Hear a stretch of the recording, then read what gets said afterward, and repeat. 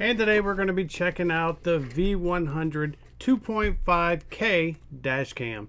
What we're going to do is first we're going to see what all you get with the camera, and then we're going to put it in the car and I'm going to get you some sample footage of what you can expect to get out of this camera. So let's go ahead and see what's inside.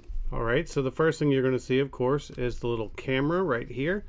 On the side is where you hook up power, and you also have your SD card. Here's the actual camera itself.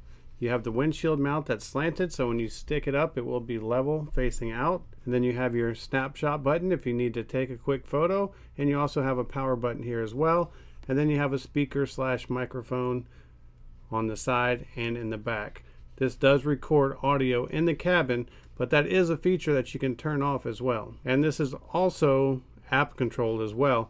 So you can actually have the app running and control the camera, set the camera up, change all the features and functions, and even download your footage without even having to touch the camera itself. So very cool feature, and the camera is adjustable.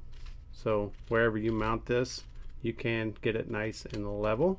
Now you're also going to get the USB-C power cord. As you can see, it is quite long.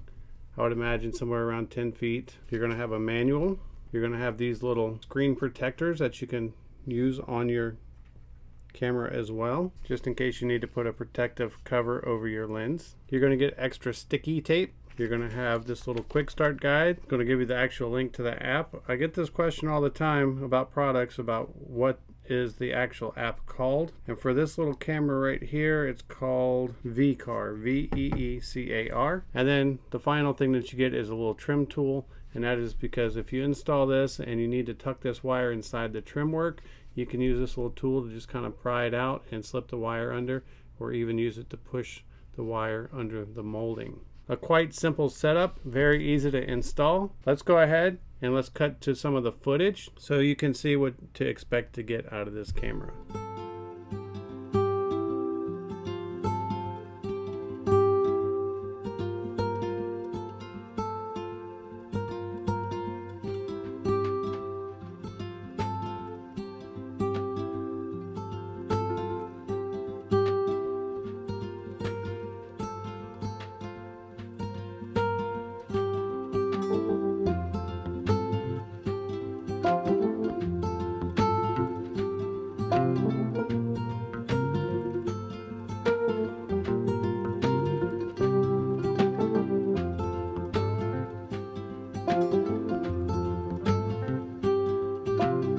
Okay, so as you can tell, the footage looks quite nice. I'm going to go ahead and pull up the app right here for you real quick. And we're actually going to power the camera up inside. I'm going to connect the app. You do have to connect to it via Wi-Fi. It will say V100. And now that we have the app pulling up, you can see it right here. You can actually see me. Very cool. And you can pause recording, you can take a snapshot, you can view all your different camera files, and it's reading them straight from the camera. You also have the parking feature to where it will run a time lapse while you're parked. So if somebody comes around, it's like a sentry mode, it will protect your car. You can go into the camera settings and you can turn audio off and on, your speaker volume, choose your resolution. It is default to 2.5K. You can have timestamps on and off. You can turn the G sensor on. Here's your time-lapse settings and your Wi-Fi connections as well. So what you're going to get with this little dash cam is a very clear image. It records the audio so you can hear what's going on in the cabin as well. 2.5K is plenty good enough for a dash cam. There's no point in going any higher than that.